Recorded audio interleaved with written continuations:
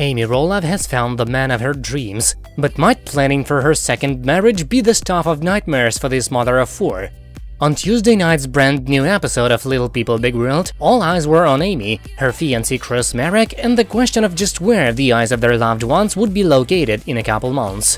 Which is to say the following: will Amy and Chris really get married on Roloff Farms?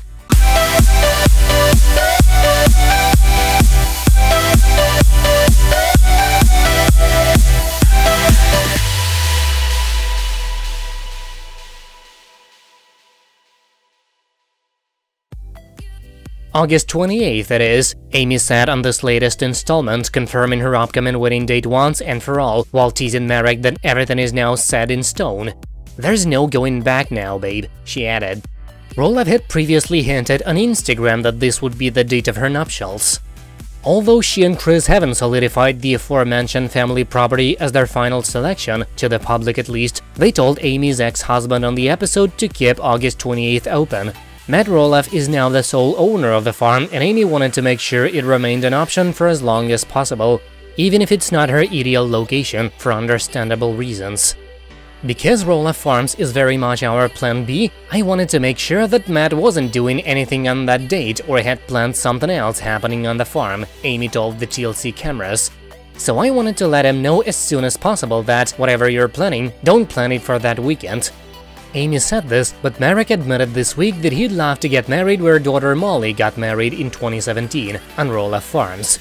Chris seemed very open to this idea when Matt and Karen Chandler first brought it up earlier in the season. Amy still needs some convincing, though. She only recently moved off the farm after spending decades as an owner and a resident. It represents her past, not her future. "I'm glad Matt offered it, cause it is a beautiful setting. He said there's no rules, no anything," said Amy, who got engaged to Chris in September 2019. "But there is that uncertainty where even though he said that, and I want to do something, and he's like, well no, that's not gonna happen, Amy, I don't want that here. Whatever, probably be a little awkward, a little stressful." Yes, absolutely. Planning your wedding while having to take your ex-husband's feelings and business interests into consideration is most definitely awkward and stressful. In April 2020, meanwhile, Amy and Chris said that Matt and Karen would both be invited to their special day, but that there was no obligation for them to attend. Chandler, for her part, didn't sound too psyched about the prospect. "It's not like they're not going to be invited," Amy told Us Weekly back then. "We kind of already have the impression that it's not something that they're interested in going to," added Marek. "They're welcomed if they'd like to come. We don't want anyone coming to our wedding out of obligation. The wedding is supposed to be about good friends and close family, and I like Matt. I get along with him fine, and Karen, but we're not friends that hang out. We don't do things together. They're welcomed if they'd like to come, but I don't want them to feel obligated," summed up Amy at the time.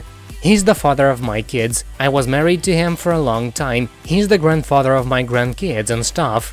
They're more than welcome, but like Chris said, and I would totally agree, I just don't want to invite someone because we're inviting them." That's it for now, thank you for watching. Please subscribe to stay tuned.